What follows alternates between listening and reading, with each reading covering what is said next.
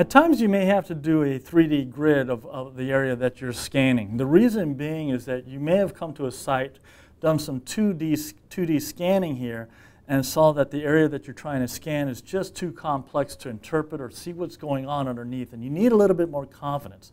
Sometimes you want to do 3D as well, as if the customer may want some documentation, and 3D can provide some nice looking documentation. So those are a couple reasons that you might want to use a 3D grid in the area that you're scanning here. Okay? So first thing after turning on the Mini, you want to go ahead and change this into 3D mode here, as indicated right on your screen here. Okay? And after you've done that, then what I want to do is just simply start getting ready to collect. So by pressing the left arrow in the collect mode here, and then I'm going to note the name of the grid and the name of the project, so that if I go back to the office and I want to go ahead and document this, I know what grid I had just collected. So I have collect highlighted, and I press the enter key, and you can see that the grid now appears on my screen. It's a 2x2 grid that I've already taped down and getting ready to scan this area here. Probably the most important thing I can tell you about here is that when you start scanning and getting into this grid mode here, is to look at the bottom of the screen. The bottom of the screen gives you some important information about what options are available and which arrows to press for those options. We have start and exit and next, previous, and so on. Okay? So first thing I do here is that I usually start with line 1. That's the easiest. I go in order of the lines here. That's not necessary. The reason being is that you have the option to change which line you are scanning just by simply pressing the left and right arrow keys and letting you know which lines that the Mini is expecting for you to scan. So I do this by lining up this front laser with line 1 here and bringing the laser forward and making certain that these side lasers match up with the start line here. So after having the lasers lined up, as it says at the bottom of the screen here, up arrow says start. So by pressing the up arrow key here, once the Mini is lined up, then I just press that, and then I can just start collecting. Once it beeps, I can lift up the Mini and go to the next line here. The first beep is when you can do that. The second beep just says it's done processing the data. The first beep simply means that it's done with the 2 feet. So I repeat the process, click on the up arrow, and do line 2. And line 3. And so on. Press the up arrow to start. And continue on.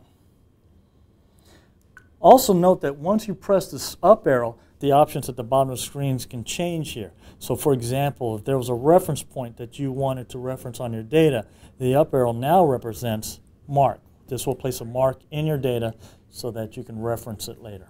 And then you can just continue collecting the 2 feet here. If you ever get lost, it's a good idea to check out what line number at the top of the screen. Line 5.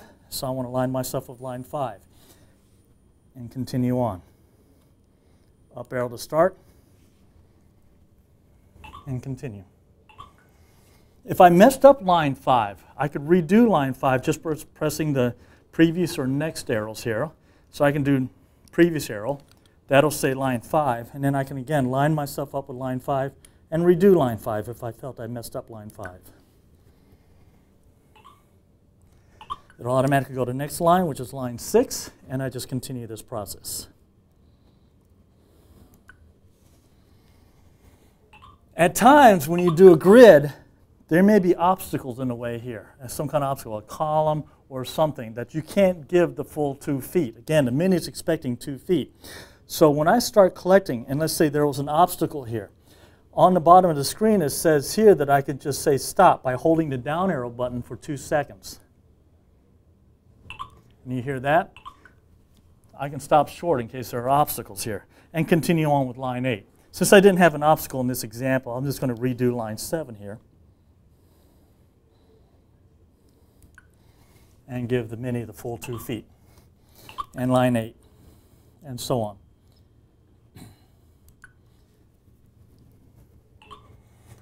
As you can see, once you get into the rhythm, and again, every once in a while, check out that you're doing the correct line number. It's actually a fairly quick process. Take your time doing this thing. The reason being is that if you go too fast, the Mini will alarm you that you go too fast. So you just want to go nice, good, easy pace.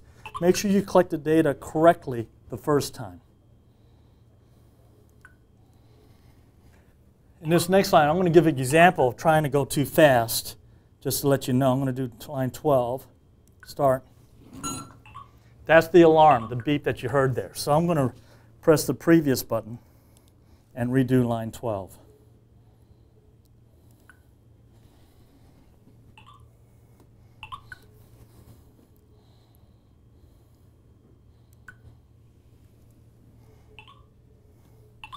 And then I go to the other side of the grid and continue on with line 14 and finish the grid. Once again, if I get into a rhythm, it's actually a very fast process.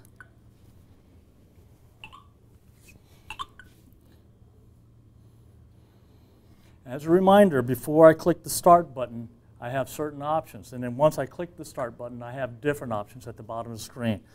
Up arrow to mark, or when I have an obstacle, down arrow to stop scanning at that point. Line 17.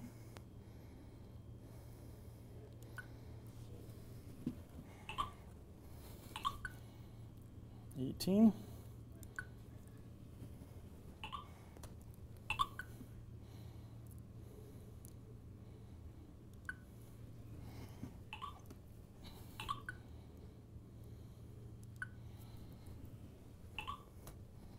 And again, if you get lost of what line number you're on, just take a look at the top of the screen. It's expecting line 21. So I line myself up with line 21 and continue.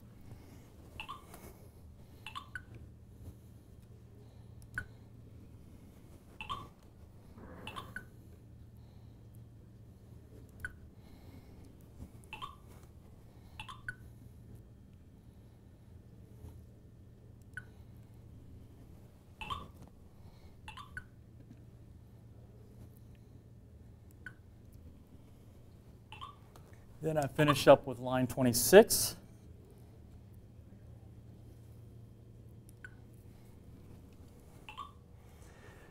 And once I am done, at the bottom of the screen, one of the options that you see here will be the exit, and I have to hold that button down for 2 seconds, as it does say that on the screen.